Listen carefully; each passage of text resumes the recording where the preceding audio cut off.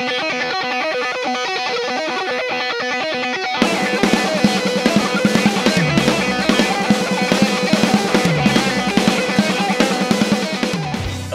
and welcome to Movie Mayhem, here at Suspiria Works Cinema, where we watch all the movies. Today is another random movie review, this time of 2013's Assassin's Run, also known as White Swan. We will not be reviewing the media format because I've watched it via a streaming service, so really no disc to review. First off, Assassin's Run. One second. Take a look at the cover of this movie.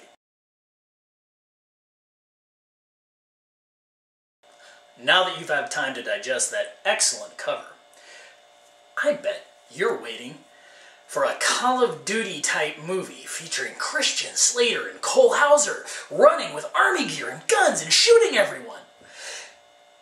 That's not in this movie. If you look at the picture closely, you can see that isn't even their bodies. They had two pictures of soldiers and photoshopped Cole Hauser and Christian Slater onto those bodies. Not only do neither Cole Hauser nor Christian Slater ever hold a gun in this film, they're not even soldiers. And I believe, if I'm not mistaken, they're in one scene together in the entire movie. They're also supporting actors. I can't really describe how much I hate when studios or distribution companies buy a title and then alter it with either the title or cover to misrepresent the film as something it's not. You end up with several things. Disappointed people buying the movie. Christian Slater fans are going to be upset. He dies off in the first 15 minutes. So if you bought it for him, you're going to be really pissed. It also advertises it like it's a balls-out action movie where you're going to see army combat. Everything on there says army. There's no army combat in this movie. Now, that said, the movie's not bad. So the director also made a movie back in 2009 called Sofya, which is beautifully filmed.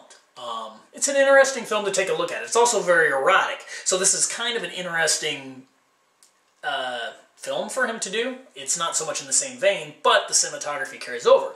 This very small budget movie filmed entirely in Russia looks like a bigger budget film. So as far as his technical, the guy knows what he's doing. The movie stars Sofya Skaya. Sofya Skaya is a real ballet dancer from St. Petersburg, where she was born and grew up. From reading the credits, it's pretty obvious this is a vehicle for her. She's also given producer credits. She has a directing credit. Her husband is the executive producer, so this is obviously a pet project of hers. And that brings me to the cool part of the movie. Inasmuch as Drunken Master was a drunkard can do kung fu, this is ballet kung fu. The movie is starts out as a thriller. She's the wife of Christian Slater, who's killed off by some mafia guys, and then they frame her and she's got to escape and save her daughter. While in prison, she remembers her ballet training and does stretches and exercises, like a great little montage. And then all of a sudden she can fight, doing ballet, and kick everyone's ass. Now, yeah, this might be a little ridiculous, but as soon as this happened, I have to admit I was sold. Ballerina doing kung fu. You can't beat that. It reminded me a lot of the really old Fat Albert cartoon where one of the kids learned ballet and everyone made fun of him so then he could kick all their asses with the ballet. And that's exactly what you have in this movie. You know, Sofya's a good dancer, for real. So the moves look genuine. They look nice. I mean, yeah, sure, could she beat up all these people? Probably not. But it works in the movie. It's very fun. The little girl is mediocre acting, but that's, you know, tends to happen with a lot of kids.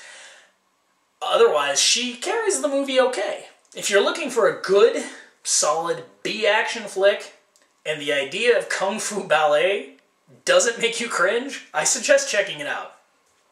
As far as the movie goes, I'd put it at a nice 6 out of 10. It's not the best movie, but I wasn't expecting much either, so it was highly entertaining.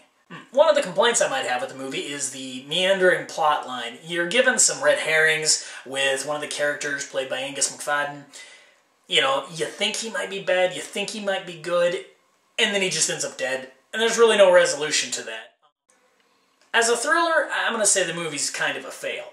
As a fun B-action movie, I think it's definitely a win, and you should give it a look just to see the kung fu ballet scenes. They're highly entertaining. So overall, I would say, yeah, it's worth a watch, but definitely don't expect too much. I hope you enjoyed our random movie review of Assassin's Run here at Movie Mayhem.